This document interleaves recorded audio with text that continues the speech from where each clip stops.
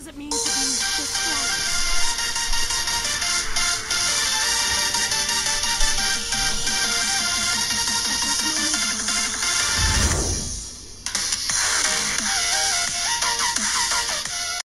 Hey guys, today I'm going to be talking about the Minecraft Earth livestream while a time lapse of me in Clink's survival series plays. So, in Minecraft Dungeons, I've seen that there are reserved drops from bosses. So, first off, wolf armor, that's really cool. Second off, that's reserved. So each player has like a color, and then that color, like it goes into the loot kind of. If it's like a reserved drop, only that player can grab that loot. So I think that's a really cool feature. That means probably not all the loot will be reserved, which is also kind of cool. Yeah, I just wanted to point that out. And also, let's look at that menu. Like RT, which is R2 for people who play PlayStation. I play both, honestly, but that looks like it's gonna be one of your main attacks, which I think is really cool. And you also have a healing potion in there and other stuff, so that's pretty cool. And that red thing looks like it would probably be some sort of arrow case or something. I do not know. Alright, on to the next clip slash screenshot. And I like how they made more detail into the pigman's face and made them look like more of a pigman rather than a zombie pigman.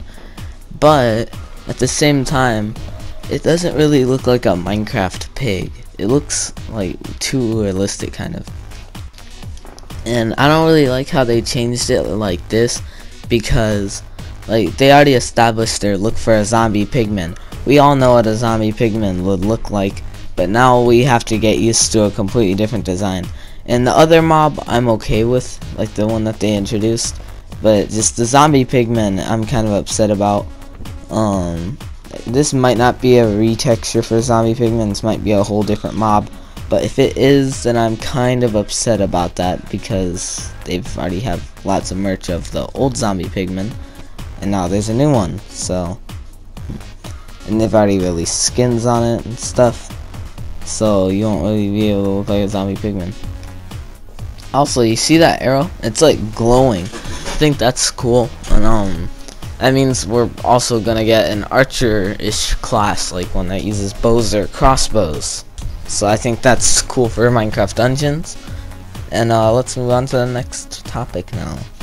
Oh yeah, you'll be able to customize your character in Minecraft Earth. I'm just gonna use the Minecraft Earth skin since I already signed up for Minecraft Earth and I have that skin, which I can use. But yeah, it's cool that they have a skin customizer for Minecraft Earth. Yeah, I think that'll be pretty cool. On Java, you can just get custom skins for free, so I don't really.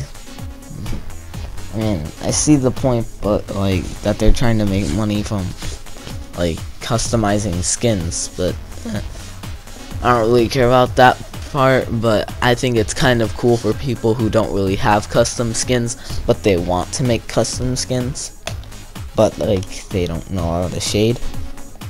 And finally, the target block. It sets off a short redstone signal whenever you shoot it. Well, a full redstone signal whenever you shoot it.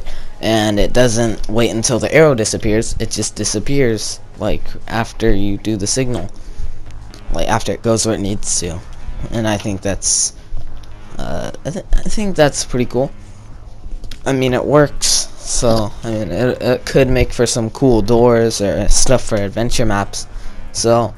It's way better than just like pressing a button, shooting a button. Even though it might be more expensive, we don't know how to make that target block yet. And then the honey and the bees, I don't know. I think that's a cool change, but I'm not very sure about it. I don't know. I have mixed opinions on lots of stuff from Minecon Live, and the community panels, I really like them. Minecraft Better Together, Hermitcraft, Scar, Mumbo, and Stress Monster came in. Somebody else, but I forgot who. And yeah, I think that was pretty cool.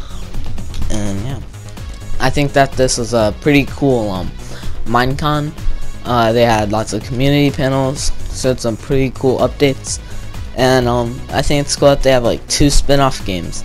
But I don't think they should start relying on making spin-off games to Minecraft. I think they should still focus on the Java edition of the game, well, and the console editions.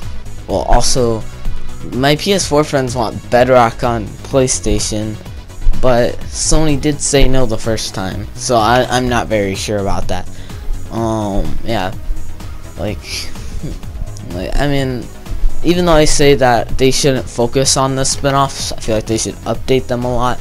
I think it would be cool to have like for Minecraft Dungeons, a Minecraft story mode DLC for that, where you might unlock some like Jesse gear or something, and you fight, like you might unlock the stone from the Order of the Stone from that, and it might have a cool effect, and like the boss would probably be the Wither Storm. I think that would be really cool. And I also realized that there's a level system in the game, because in this screenshot it says level up. And this was pretty much just my opinion on Minecon Live, so I hope you could agree with me. Comment if you have some disagreements. Yeah, I want to know if you've realized anything that I really haven't realized. I didn't point out everything I realized, because that would take a while, and I'm recording this before going to school. And yeah, I'll see you guys all in the next one. Like, subscribe, and comment for more videos. Bye guys.